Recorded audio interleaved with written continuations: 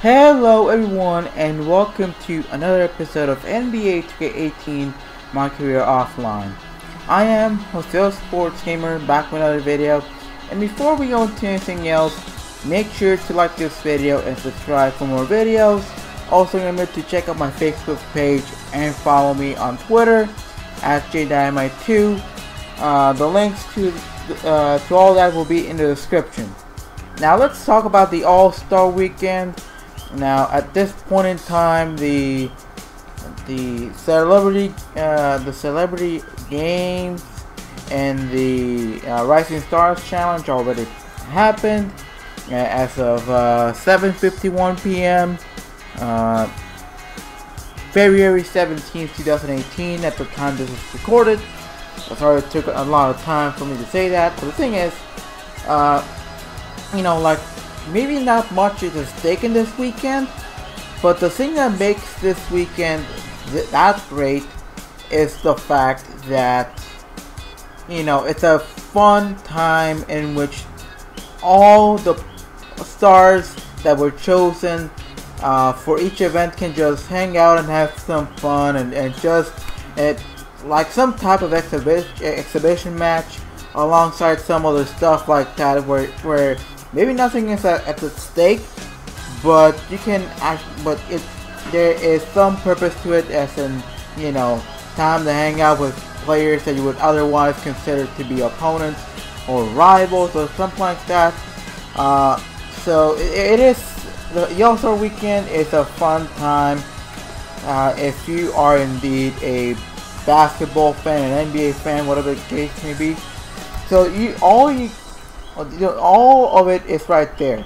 If you're a fan of slam dunks, slam dunks are there. If you're a fan of the three-point shot, right over there, a contest. If you are a fan of seeing who is an up-and-coming star, there's an event for you.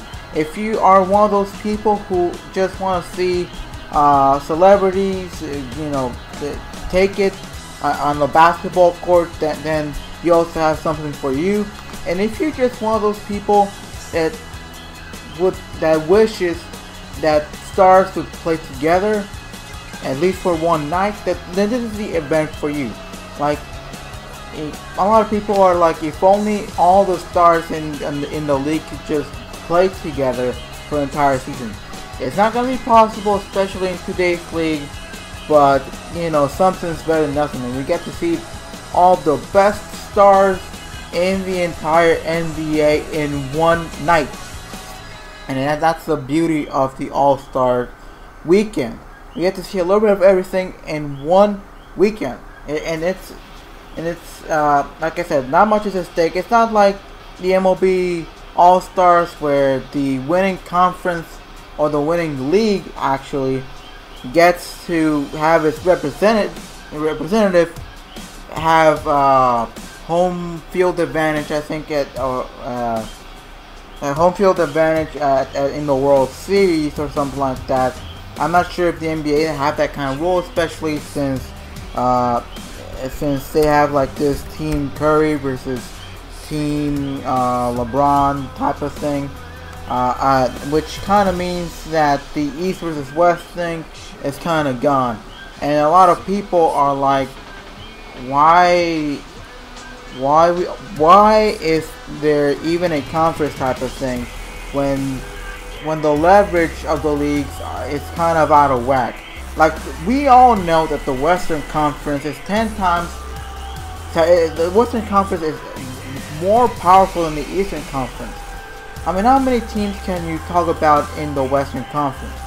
You talk about teams like, teams like the Warriors, the Spurs, the Rockets, the Thunder, the Clippers, the Trailblazers.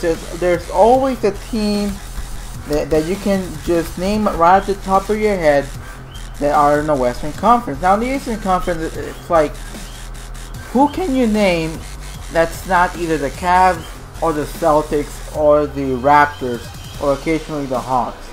Like, it is not easy. It is not exactly the case to see. It is not exactly the case. for the Eastern Conference. It's a weak conference. We do hear about some highlights here and there and whatnot. Like the entire conference thing should be get rid of actually, because every single team faces every other team in the league at least twice during the course of the entire season. And I'm looking for stuff here. Don't worry about it. So you have Team Stephen versus Team LeBron and all that type of stuff. And then, the thing is, like I said, why are you gonna have conferences in today's NBA? Like in the MLB and in the NFL, where there are limited amount of games and limited amount of series to be played, in which you cannot play against the same team every single year, then okay, but in the NBA, it's a completely different story. In the NBA, it's more about in the NBA, you have to face every single team that you can actually face. Every single team that is actually in the NBA, you can actually have it. You can actually face every single team. So there's no point in having these conferences type of thing or whatnot. Because back years ago, okay, was a thing. But right now, you have you have the ways to travel and whatnot, and planes and whatever the case may be, which kind of make conferences like not as necessary. Where like I said, conferences are not as necessary anymore. All right, you can just have a 16-team playoffs where you have the 16 best teams go ahead against each other regardless of where they are from. That would be the beauty of it. Now again, it's not like in the NFL or MLB where all the teams, regardless of the league or the conference area, each team is spread out across. So the divisions and conferences are actually kind of necessary. But in the NBA, not so much. And especially when you kind of see how many games are played in each series or whatever the case may be, or each season for each sport. In the MLB, okay, because you play at the same team probably about 8 to 10 times a year, and if you're in the division, you're gonna face them at least. You're gonna have at least about 1 to 2 series every month at least, or something like that. I don't know, but the thing is, in the NBA, conferences should be abolished, kind of.